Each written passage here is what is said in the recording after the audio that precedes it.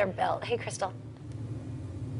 Marianne, good morning. I'm at Precision Flight Controls learning how to make a flight simulator. I don't think I can make one per se, but I'm joined by the president and CEO, Mike. Mike, good morning. Good morning. Tell us a little bit about what you guys do here at Precision Flight Controls. Well, for about the last 27 years, we've been manufacturing flight training devices. And this is what you see here. We are looking at one that is pretty much finished, just trying to get the finishing touches on there. And we have Matt over here. Good morning, Matt.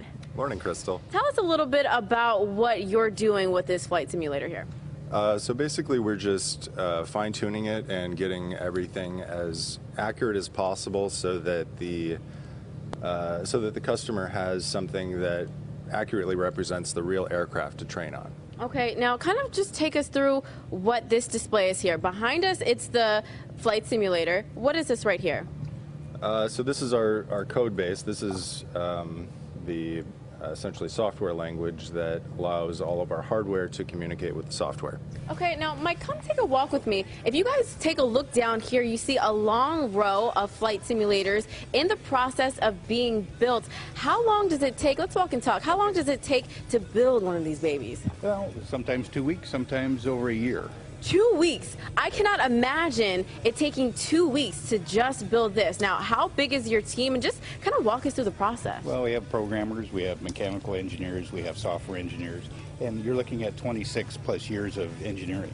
So it hasn't happened overnight. It's been a while. Now, you guys are a leader in aircraft. You guys do helicopter simulators, Correct. Aircraft simulators.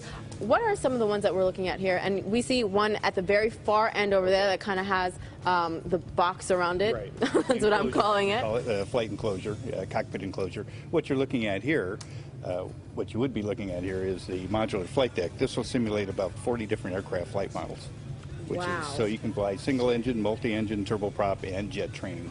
All in one simulator. So it's almost like a flip of the switch. You can Pretty much, yeah. flip it from a helicopter to a different aircraft. That's really This cool. will never be a helicopter, but the one inside we'll show you later is a helicopter. Okay, now if people want more information on Precision Flight Controls, where can they go? Website, flypfc.com, www.flypfc.com. Flypfc.com, guys. Stick with us for the next hour. We are going to actually try one. I'm going to try it and see if I can get a real air experience. Send back to you. All right. Thank you. We'll check back with you in a bit. Well, the garlicky fries with a cult following are